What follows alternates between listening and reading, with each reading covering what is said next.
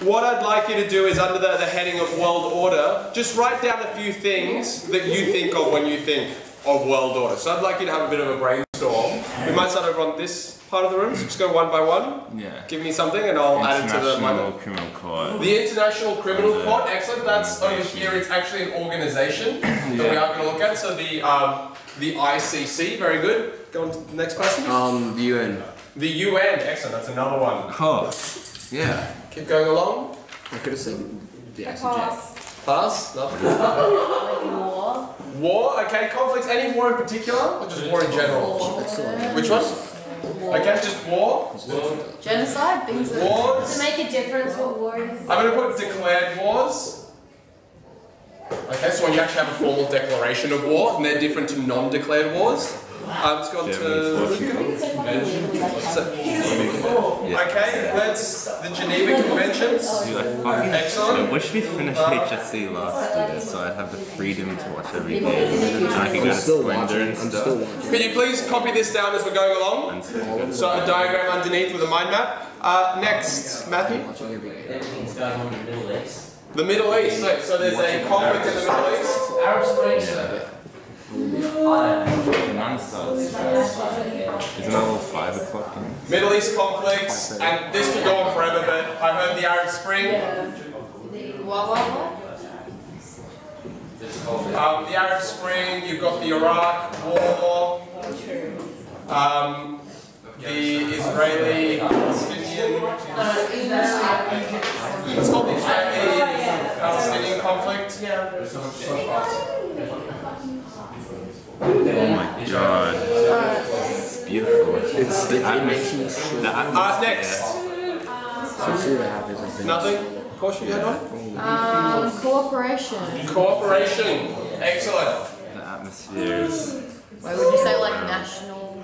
What about so cooperation, let's say between countries. Decimated. Or between nations. But...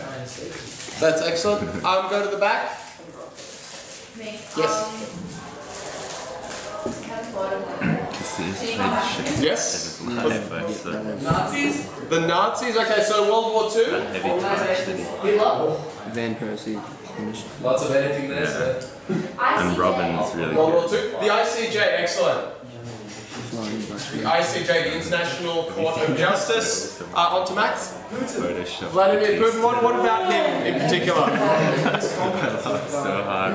Conflict, so he's led Russia during a time when Russia's been involved in conflicts in 2 countries that I can think of. So the Russian... What's Chechnya? Is that Well, there's 3 actually. Russian, I don't know what it's called. I'm not sure if it's invasion. Let's call it incursions. Costa Rica's man.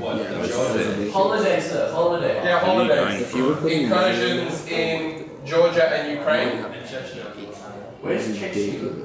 Who are you going It's a city. Yeah. Ukraine, that's right, and I know I'm going to spell this wrong. I didn't think I was sweet. But who did you want? Oh, okay. Simpler than I thought. Incursions, it makes it sound like an excursion where you stay at school. An incursion. Bella, anything else? I want to see No? Costa Rica. And Angela? No, okay. I think it's quite lazy. God. This is quite good, actually, together as a class. If you could copy these down as a mind map.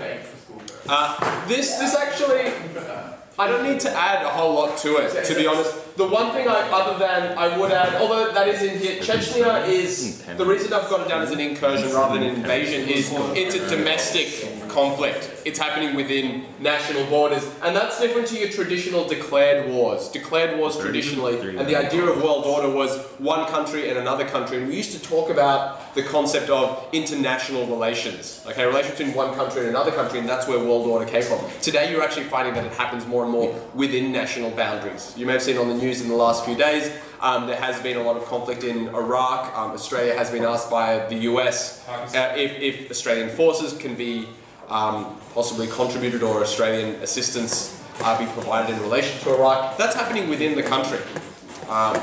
It does have an involvement of the war in Syria, but it is within the country in the same way that the war in Syria, the conflict in Syria is within one country in many ways. And we've got things like responses, different organizations We're going to be looking at these throughout the next topic, over the next few weeks and on into early next term. Interpol, yes, that would be under organisations. It's, yeah, Interpol. Yeah. It's more of a, I was going to say it's more of a criminal issue rather than world order, but international crime is definitely part of world order, so excellent point there. We're not going to look at these in terms of, going through one by one. You'll find that just like family, we sort of covered a little bit, and then we covered a bit more later on, and it's all about how they relate to each other. So we do look at organisations and responses quite a bit in the middle of the topic, and we do look at things like conflicts a little bit early on when we introduced to world order, and then we look at some contemporary issues. And contemporary issues, we'll look at all of this later on.